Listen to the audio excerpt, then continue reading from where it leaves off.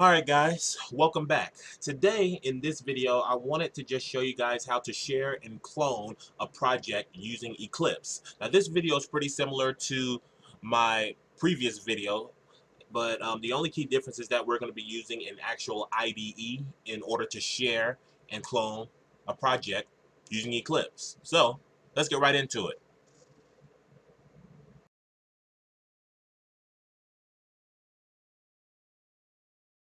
Alright guys, so for the first part of this video, I'm going to be showing you how to share a project to GitHub using the Eclipse IDE. Now as you can see here, what we have here is just an empty project. As you can see, our application object, app.java. And what I'm going to be doing in this video is just showing you how to share a project to GitHub. So first thing you want to do is to go inside our class here and just add some code. Okay, after we do that, we just want to print out, let's just say hello world. Alright, just do a save, and then we just simply run this application. We run it, we get hello world back, exactly what we were expecting. Alright, now, in order to share this project on GitHub, the first thing that we need to do is go to our project, right click it, and then go to Team, Share Project. You then want to select the repository type. For this particular video, we're going to be using Git. After that, we actually want to create ourselves a local repository. Now, I've talked about this in my previous video about what local repositories are and how they're used, but local repositories are basically used to bridge the connection between an application on your machine and a remote repository on GitHub. So it's pretty much just used to bridge that connection so that you're able to share projects from your machine to a remote repository pretty much. So we just want to go to this field repository and then go to create, and then from here we just want to add the name of our local repository that is going to be on our computer. So I just want to go tutorial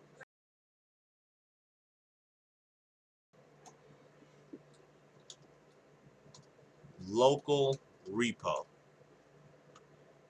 go to finish. As you can see here, we have our repository, tutorial local repo, and then from there, this is the location on our computer of where our local repository is. Pretty straightforward. Go to finish, and as you notice here, we have some question marks and some arrows here, if you realize that. So you may be asking yourself, what does this mean? All right, so what this means is these arrows here, these basically mean that somewhere within this directory there is a file that has not been committed.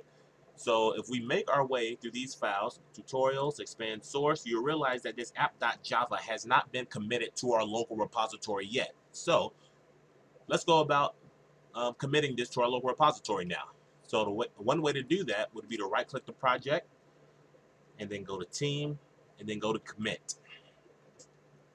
Then go to initial, and then actually you'll be presented with this dialog box. Here we're just going to simply enter in a commit message. I'm just going to type in initial commit.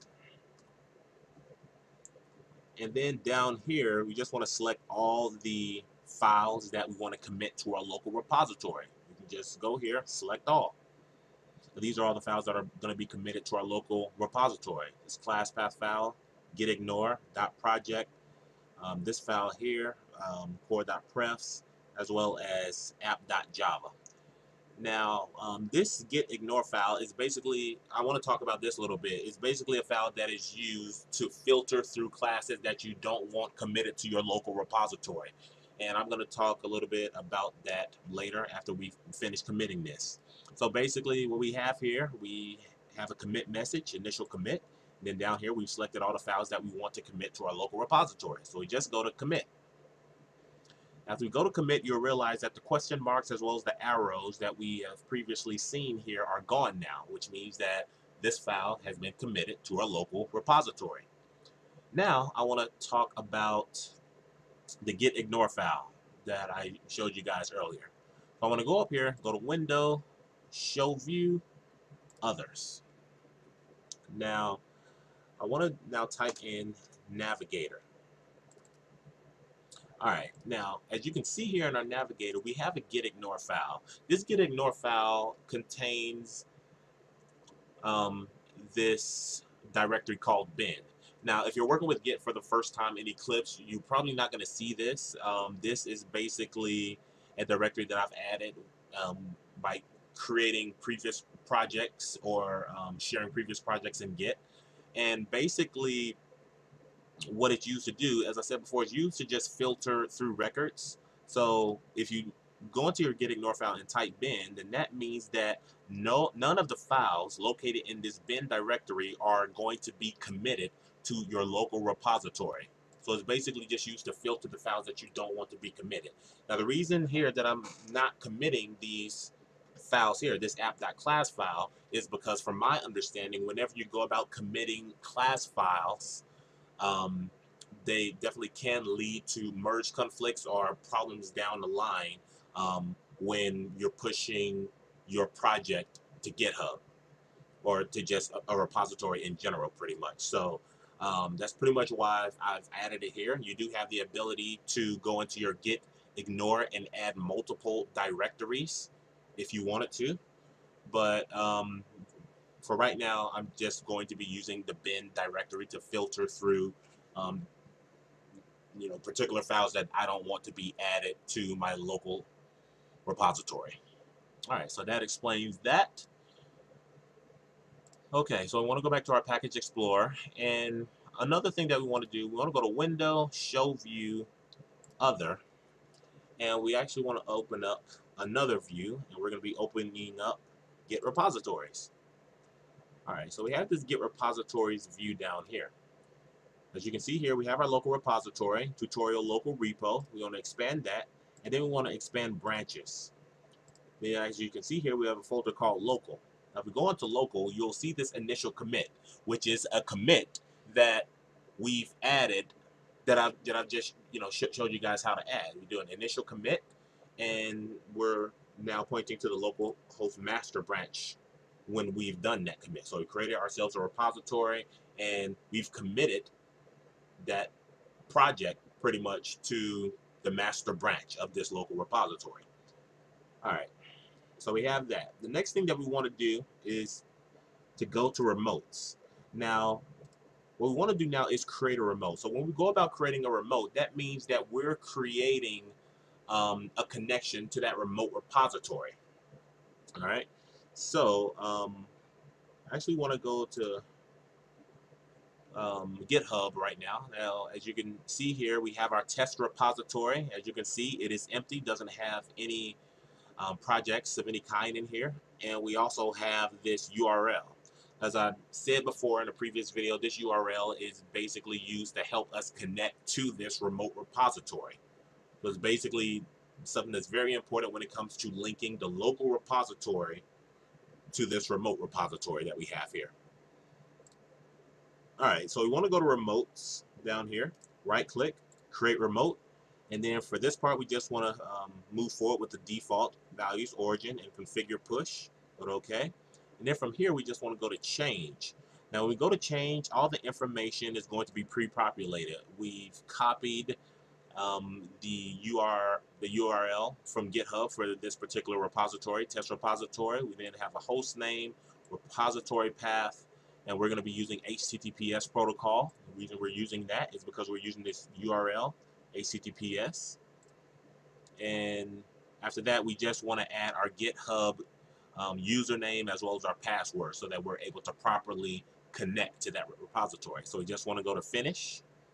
And then after we do that, we want to go to this button down here called advanced. Now this advanced button is going to open up a dialog box called push ref specifications. So down here we can select the refs that we want to push. So what you want to do is first of all go to this source ref and then select master branch. Now the reason that we're selecting this master branch is because it basically means that the currently checked out branch will be pushed to the master branch of the remote repository. So that's pretty much why we're going to be selecting master branch. So if we do a push, then that will be push to the master branch of the remote repository. And then after that, you just want to add specs. After that, just go to finish. All right. After you do that, you just want to go to save. And as you can see here, our remotes have been added, this origin. You go into origin, you'll see the URL to our remote that is on GitHub. As you can see here, we have two different values here, and the first one has an arrow that's pointing down, the other one has an arrow that's pointing up. Now this first value here within, under origin is going to allow us to fetch. So that basically means that we're going to be pulling information from our remote repository to our local repository. So and then we have another value here which is used for pushing. So it basically means to just push information from our local repository to our remote repository. So when you're working with a remote repository, there are two actions that you can perform, either push or pull, pretty much, and or fetch. That would be, another method that we could perform on that. So since this is an initial commit, what we're doing right now, what we're gonna be doing is right-clicking this bottom value here and then going push. So this is going to push all the information from all the information that has been committed to our local repository to that remote repository in GitHub. So I just want to go push, and as you can see here, the push was successful. So if I go back to my remote repository and then I refresh the page, you'll realize that the project that we've created is now here in our remote repository. So we've just shared our project pretty much. So if we go into source, then we go to app.java, you'll see the hello world, which is exactly the same as what you see here. So what we've done, we've created an application and now we have shared the application to GitHub using the Eclipse IDE.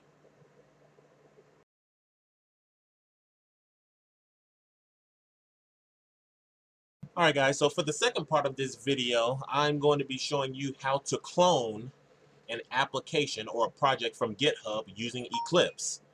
So what we're going to be doing is cloning this application that we have here in GitHub to our machine using Eclipse. So one thing to remember is that we're going to be using this URL right here, which is definitely important when we go about cloning a project from a remote repository to our local machine or our local repository. So what you want to do first is open up Eclipse. You're not going to have a project or anything. It's just going to be an open workspace in Eclipse. From there, you just want to right click, go to import,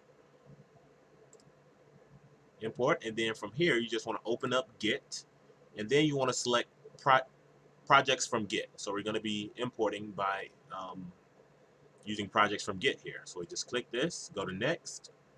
We're going to clone the URI. Double click. We have all this information pre-populated, the URI, host, repository path, HTTPS, as well as the authentication that we have here for GitHub. We want to go to next.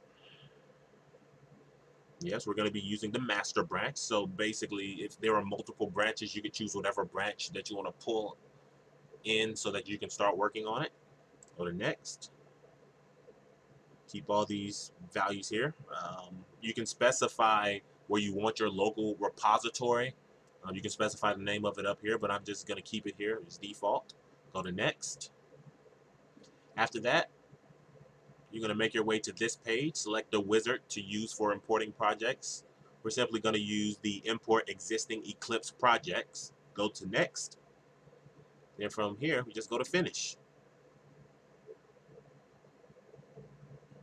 And as you can see up here, this is the project. We can now start working on the project from that remote repository on our local machine now. So I just showed you how to go about cloning a repository from GitHub using the Eclipse IDE. It's a pretty simple process. If you guys have any questions about this, let me know in the comments below. So if you have any questions, leave them in the comments below. Don't forget to like the video if you've learned something from here. Also, don't forget to subscribe. And see you in the next one.